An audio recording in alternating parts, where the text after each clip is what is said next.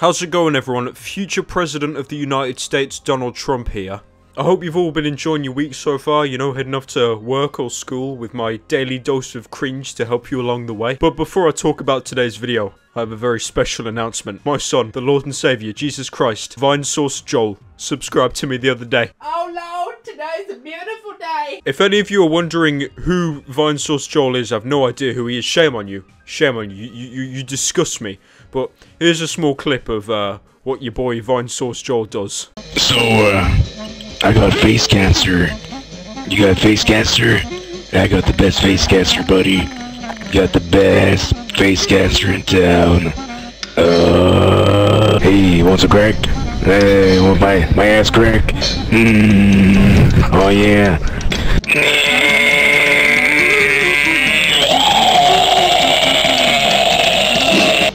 So yeah, Joel suffers with terminal 7 face cancer. Please donate to his fund, link in the description. Oh, he makes YouTube videos as well. They're alright, I guess. I've also been sent some fan art of me and Joel. I didn't just draw this 5 minutes ago. There you go, look at that, it's amazing. Thanks for subscribing, Joel. Much love. Please collab with me. I have no friends. I want to kill myself. So I got a comment from Hovey, fucking, he's a bird, okay? It's just, and he says, talk about and react to the 27-year-old man obsessed with Pac-Man. Oh god, can you hear that? In the distance. It's the H3 Nation, run! H3, So I'm just going to address the morbidly obese elephant in the corner of the room. H3 have talked about this before. They've talked about the crazy Pac-Man guy. But to me, this whole concept of whoever talks about something first owns it, that's stupid. You know, that's basically like PewDiePie playing Minecraft and then every single other person who plays Minecraft is then a copy. Just because they're playing the same game as him. It's this stupid hype culture of whoever's the biggest and does the thing first then apparently owns the thing. But honestly, Ethan and Healer have probably done a much better job of talking about this video than I will, so be sure to check their version out. So without further ado, boys and girls, let's watch today's cringe.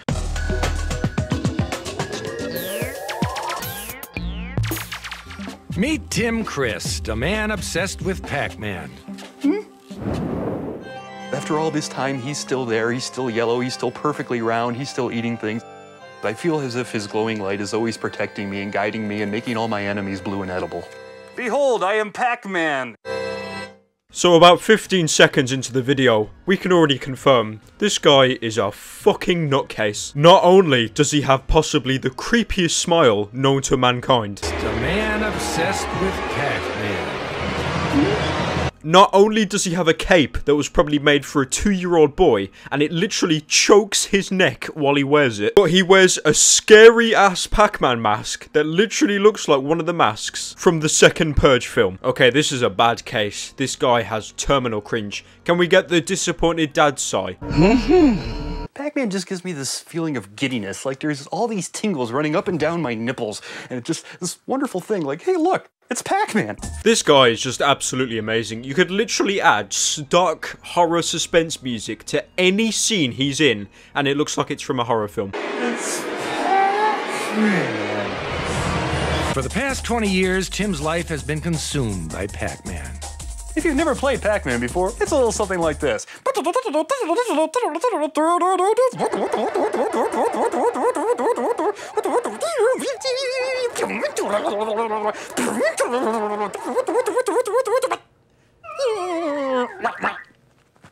what you've done. I mean, to be fair, mate, you could have just gone, come over to my TV and I'll plug in Pac-Man and I'll show you. But no, you had to give a physical representation of what Pac-Man was with your voice and your hands. And no one can do that without looking like a complete retard. So congratulations. It's like he has a bond with Pac-Man. He has this psychic connection with Pac-Man. Pac-Man!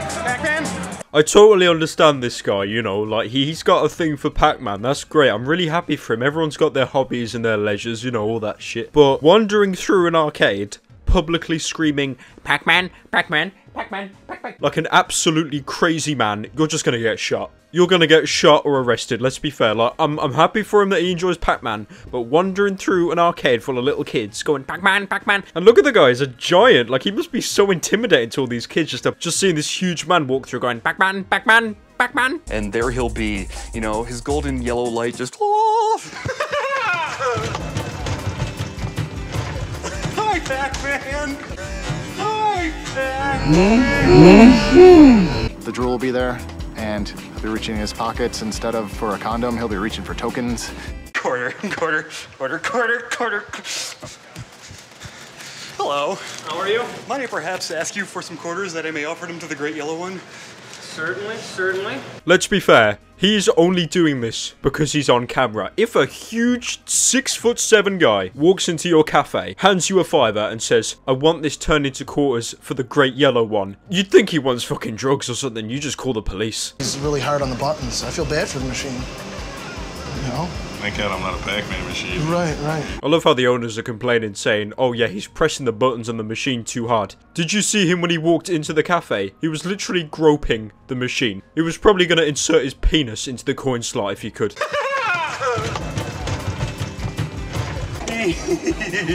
Tim has spent $10,000 in quarters alone, playing every day on his lunch break. Yeah, he's possessed. Yeah, he's possessed. Yeah, absolutely. Yeah, he's possessed. Yeah, he's possessed. In spite of playing Pac-Man since he was 7 years old, Tim has yet to master the game.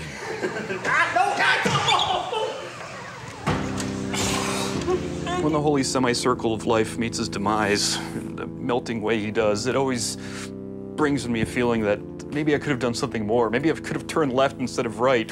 Or you could just accept it's a video game and put another quarter in to get an extra life, you know. You're treating it like it's the fucking end of the world.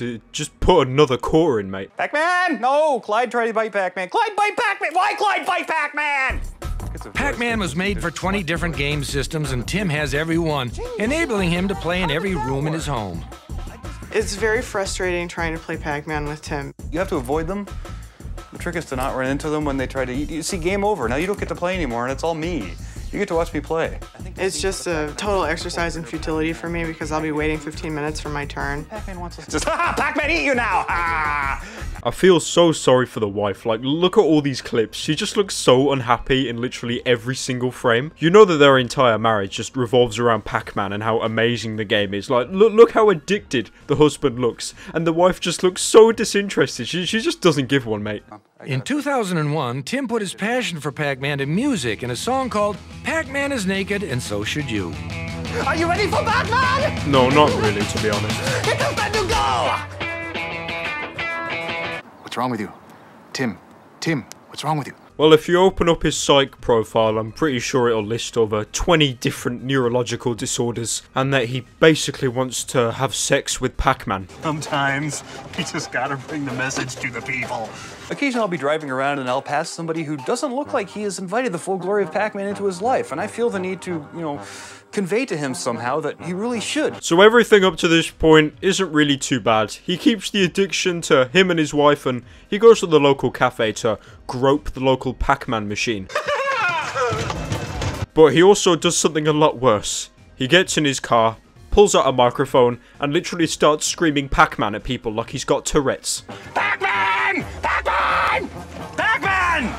Lest the public forget about Pac-Man, Tim goes out every week to remind them. Pac-Man!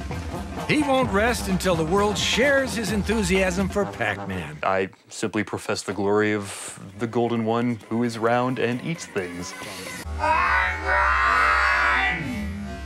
Yeah, I mean, honestly, you could do something a lot more low-key. You know, you could hand some flyers out, just talk to the community, maybe host a little meeting about, you know, how great Pac-Man is. Getting in your car and screaming Pac-Man to people with absolutely no context is probably going to put people off, and they'll probably just call the police, if anything. Unfortunately, kids, I can only show you this amount of cringe. Any more will probably kill you, so I gotta stop the video there. Just a little heads up, my mate is a total faggot. He made some video, I think it's called like MLG Donald Trump Gets Ret or something like that. I'll leave a link for it in the description. Give him some support, you know, like the video and tell him that people love him, because he actually has no friends in real life. Also, let's have a like goal today, guys. 1 like and I will steal Vinesauce Joel and stick him in my basement.